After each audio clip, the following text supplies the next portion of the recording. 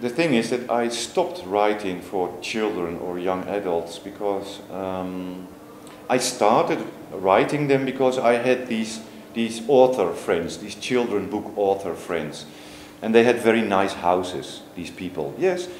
And they drank very nice wines and whiskey, and they had art. And I thought, whoa, I want this life. So that's why I started writing children's books. But I am not a children's book writer. You know, I'm not a moralist. I do not want to teach children something. I do not like to be, you know, if I write something for children or young adults, I don't like to be on my knees, you know, and sometimes if you write children's books, you can't say everything because it's too hard or it's too whatever, too explicit.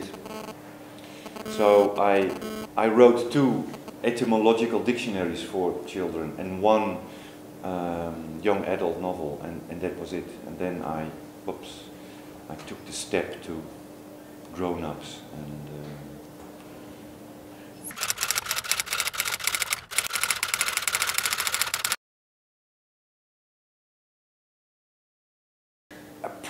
probably it is, you know, the evergreens that I still love to read, like Winnie the Pooh, like The Wind in the Willows, the British evergreens.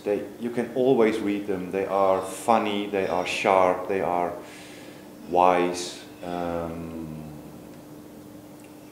I myself, you know, and I'm very much a grown man, I can reread them time and time again.